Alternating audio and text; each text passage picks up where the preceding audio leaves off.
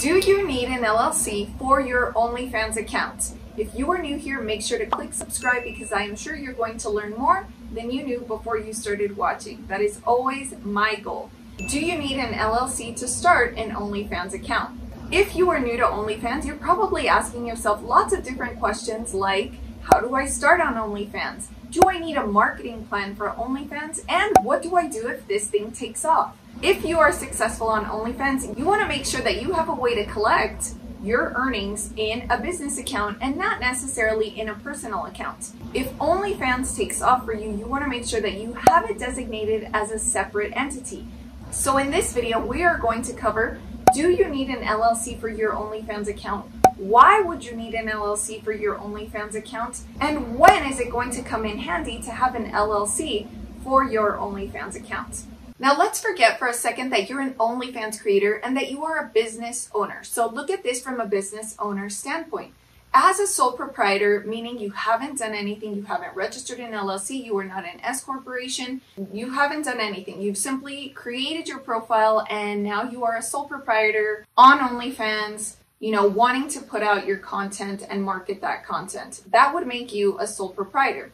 So if you're a sole proprietor and nothing more, then you are going to be subject to federal income taxes and self-employment taxes. Now, why should you care about this? Lots of creators on OnlyFans are sole proprietors, meaning they haven't established themselves as formal businesses collecting funds as a business.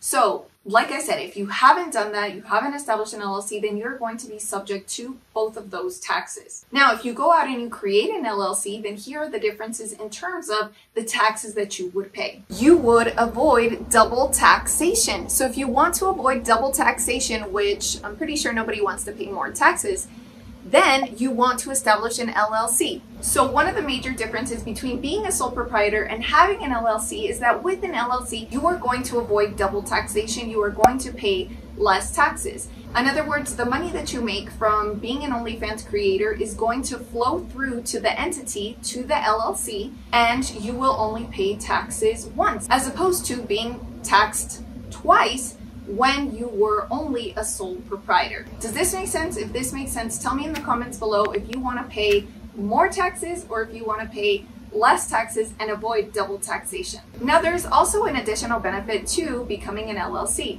If you're an LLC, then you are going to protect your personal assets and your personal belongings from any sort of liability. So why is that important? Well, let's say you get sued on OnlyFans. Then that means that somebody would be able to attack your personal assets and your personal belongings if you did not have an LLC as protection. So your LLC is sort of like your protection, it's sort of like your armor, and I go more into detail in this video right here. So be sure to watch it after this video because it's a great follow-up to understanding some of the more intricate details of having an LLC.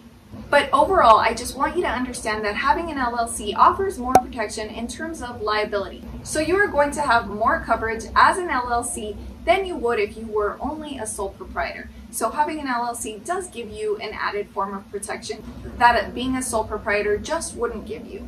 So this leads me into question number 2. When do you need an LLC? Well, if you are somebody that already knows that you want to have that extra protection so that your personal assets are not on the line, then you would want to create an LLC right away. Now, if that's not really that important to you because you think there's no way somebody's going to sue you on OnlyFans because they love your content so much and they love seeing you so much and they don't want to see you go away, then you can continue as a sole proprietor knowing that you might be a little bit more vulnerable legally speaking, but there's nothing wrong with that. You could continue as a sole proprietor. But if you're somebody that wants the added protection of an LLC, make sure you scroll down into the description below to find out if we can help you create one. Now, if you're an OnlyFans creator and you are making less than $600, you are not going to be taxed on that money.